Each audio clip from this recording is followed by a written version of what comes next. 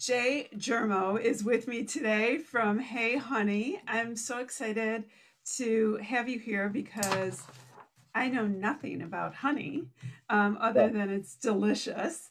And I bet there's a lot of people out there who don't know much about it other than they run from bees yeah, and they like honey. So I'm sure you hear that a lot. But we're going to back up sure. because we want to really, people don't just necessarily get into honey. But Jay, you started out sort of in the corporate world. You were living in Chicago. Like a lot of people, 2008 came, sort of shook us all. Yeah. Um, I think a lot of us feel like if you lived through 2008, 2020 sort of felt like a 2008 in a little different way, but I don't think it was as bad, but yeah. I don't either. I think that we sometimes forget we're resilient, Mm. and if we sometimes use the adage, things can be worse. But sometimes when you're going through it, you can't imagine how things can be worse. But 2008 was pretty bad because it was that financial s- struggle, and so 2008 was not good. You from my information, and like I told you, you'll correct me. Still You good. so far so good. Yeah. You headed out on a vacation at some point. Yeah, I actually I grew up between just north of Traverse City, and then we moved down to. My dad got remarried, and we moved down to Brighton. And my stepmother had family in the Bay City area, so very often they'd kind of park us there on the occasional weekend so they could have some husband and wife time. And everybody in that area with her side of the family was associated with beekeeping and raising honey. So So that's where it so really started. so you ended up at your relatives, Mhm. and I mean, at this point, were you sort of soul searching your next stage and what you were going to do, or were you just hanging? Like, give us the story from there, because that's when it really your life sort of took a shift. Um, well, prior to actually going up there, I think I always wanted to have my own business, but I didn't. It was really hard to gain direction as far as something that I wanted to do and I would be proficient at and make money at. Um, and after 2008, I was out of work for about, I don't know, 8, 9 months. And then a friend from high school worked for the bank in New York and they picked me up. So I had to move back to the Detroit area. And I really just had I had, like a week of leave time. And I guess it was a bouillabaisse of kind of soul searching and just kind of hanging. And I went up just to see a couple people who I hadn't seen in a long time since I'd moved away. And I stopped at my cousin's house and we got to talking. And I hadn't seen him in years, and he had gotten remarried, or excuse me, married for the first time. And um, he had been a beekeeper since I'd known him, but his new wife had, I think, kind of introduced him to farmers markets, Hmm. and she had created a couple of flavored honeys that they were selling. And he said to me on an aside, he's like, if somebody wanted to, they could probably take this down to the Detroit area and do okay with it. I was like, huh. And I thought about that for like 3 weeks. And I didn't see myself becoming a beekeeper, but I apprenticed under him. And, not to his knowledge, I apprenticed with a couple other people just to understand the production aspect of it. But then started selling it down in Brighton, and it took off pretty fast. I don't want to like usurp your conversation, so No, I'll probably I think it's at fascinating certain points when because I feel like I've answered your question, I'll shut up. no, I love it because No, I think I when I think feel it's like I've answered your no, question, I I'll think back it's off. fascinating because we don't think about all the different professions in the world all the time. And when I saw your story, I reread it a couple times and I went, beekeeper, you know? I mean, and here you are in Michigan and I get the privilege of being able to interview a lot of different people and you really are in our back door and you know and I thought, well, this is really fascinating. So I want to know a little bit more about your day-to-day life or you know what you do on a day-to-day because I think it's Mhm. fascinating. And then we'll sort of talk about the products themselves. But how does it work? I hope others Well, find this this is going to be. fascinating, but I want to know, how does it work? I'll I'll tell you this. Um, I tend to give really long answers to really simple questions, so I'm going to try and self-edit here. So just kind of stick with me. Okay. It's always kind of felt like, you know, as going through life, I felt like I kind of missed out on a lot of just kind of social opportunities that were happening. Like when I used to live in Los Angeles after college, and then I moved to, I was downsized and then moved to Chicago. And when I lived there, I worked for a small print broker, and everybody in my social circle was working for .coms.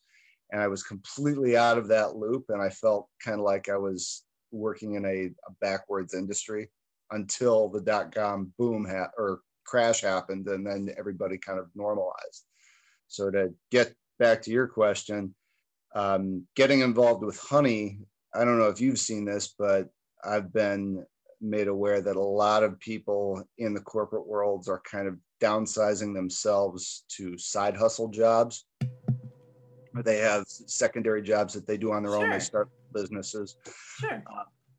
I got into that, I think maybe 5 years before it was a thing without even knowing it. So, anyway, to get back to answering your question, I started apprenticing with my cousin and then distributing for him, and then learning what I could about managing hives. And a few years in, with another partner, I started up my own hives just to start building Mhm. my own production.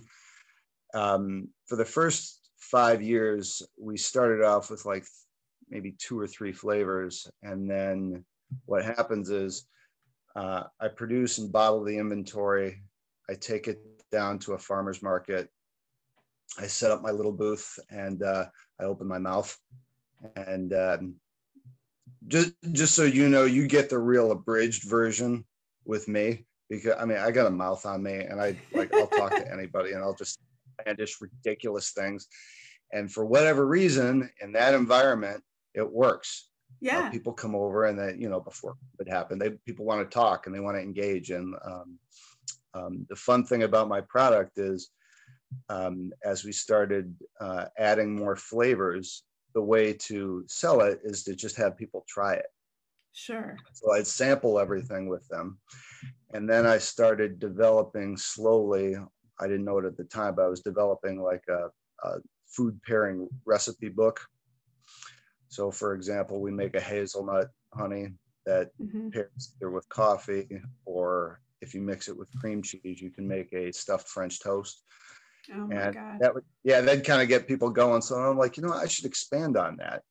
Um, so I'd research recipes and build one, and then eventually had to build a website to go with it, and then build a blog on top of that.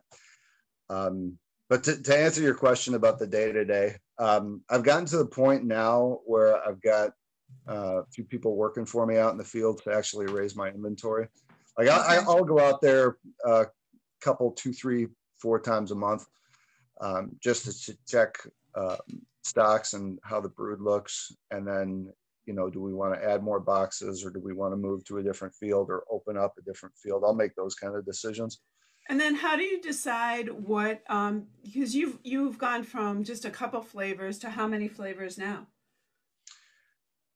Uh, Something like that's 70 very or complicated because I think we have 13 just straight single flavors. Then we have 3 primary long steep combinations, like a chili pepper, a peach and amaretto, a lemon and ginger.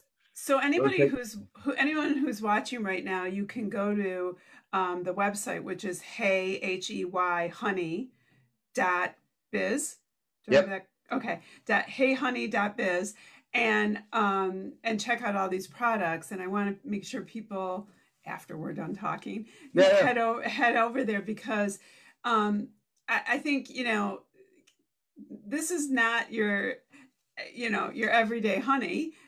These are amazing flavors This is that you I've just only don't like think really kind of about. scratched the surface here because through doing this, I really kind of figured out I am really unemployable.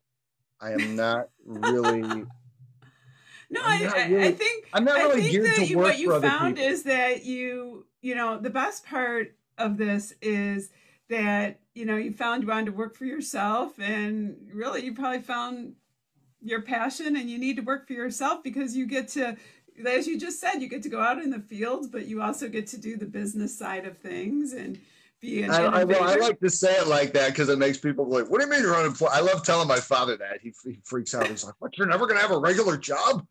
Like that. This is way better than a regular job, at That's least right. for This me. is, you know what, you created a life. Tell them Uh, that. That's from a publicist. yeah, I guess as this started to grow, I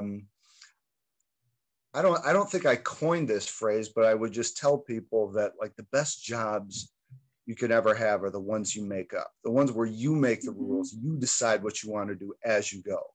So if you don't like a particular product, or if you don't like a venue or a way something's being distributed, and you can change that. Mhm. Uh, so as far as when we started off with like 3 or 4 flavors, I like telling this story just because it kind of shows you how things progress.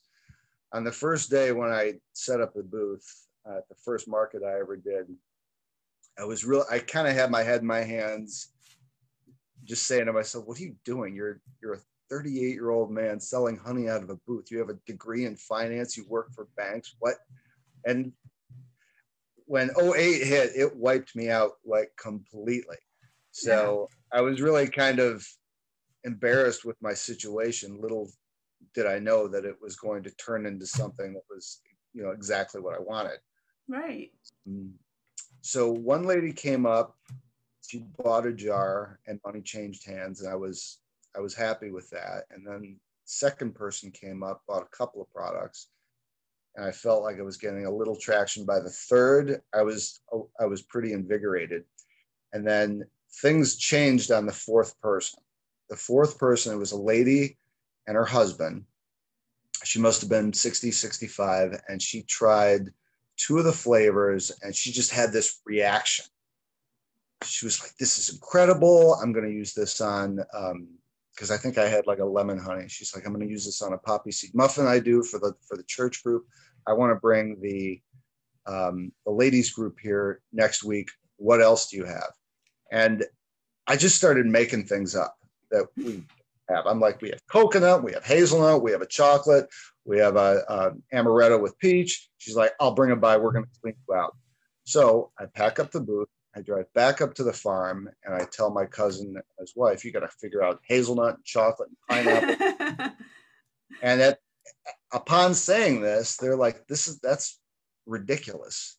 No one's ever going to want that. I'm like, they do want it. I'm going to show you. Yeah. And it started off with 2 of each flavor in one size, and that grew to 4 in 3 sizes, then to 10 in each size. And the products gave way to the website. The website gave way to a blog. And then, since you asked about flavors, a couple of the markets that I do, I have a lot of international clientele. Mm-hmm. And with the steeping, I do. Some people don't, that's not their fare. They have very distinct tastes, and they want something from a very particular flower from their homeland. So I jumped on an airplane, I fly over to Italy, and I meet another beekeeper who grows chestnut honey and heather honey and orange blossom. And we made a deal whereby I would underwrite a portion of his hives. So I'd pay for not the product, but actually for him to put up more hives of a particular type. And then the deal was he would get the lion's share of that output, but I get a portion of it just as mine. I paid for the hive.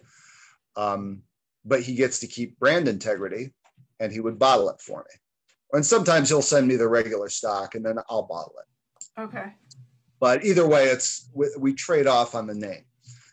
So I did that in Italy, I did it in Norway, and then in Hawaii, and it worked out really good because I'm finding people all over the place who have a particular honey that they identify with either growing up or their childhood, and their culture. It becomes very cultural.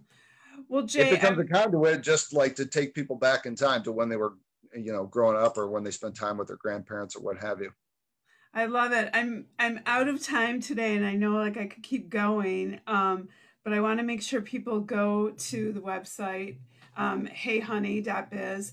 I had a great time going through the website and looking at all the different products. I was mesmerized. I wanted to fill my shopping cart, so I will go back. Thank you. Thank you very much. I really did. You go to the grocery store and you think, oh, honey. And so to me, this was just fascinating. And when you were talking about some of the different flavors, I was thinking how fun it would be to drizzle some on chicken. And, it really is. It's a great way to cook. And losing my voice today. Michigan allergies, people. I'm sorry I ran out the mouth. I told you I tend to do that. No, I love it. I hope people really learned a lot because I did. I found this really interesting here in our backyards of Michigan. So are you ever at the Eastern Market? Just for those? I do, absolutely. I do the Sunday market from June through Christmas. So it just ended. I'll be back in June. Okay, so for those in this area, in our area, where we are, look for Jay down at the Eastern Market. But as I like to say, you are global, obviously. So heyhoney.biz, go over there, please. I'm going to, I put it on this site as I share this. It was so fun meeting you and learning about this. You too. I appreciate the conversation. I really love this story. I mean, I really do think going from this corporate world to really finding what you truly obviously love to do is something that I love to when I find someone who loves to do that. I really appreciate you giving me the opportunity to talk. Thank you. Yeah, I will connect for sure. Okay. All right. Have a great day. You do the same. And an absolutely amazing 2021. Same deal. Take care. Take care.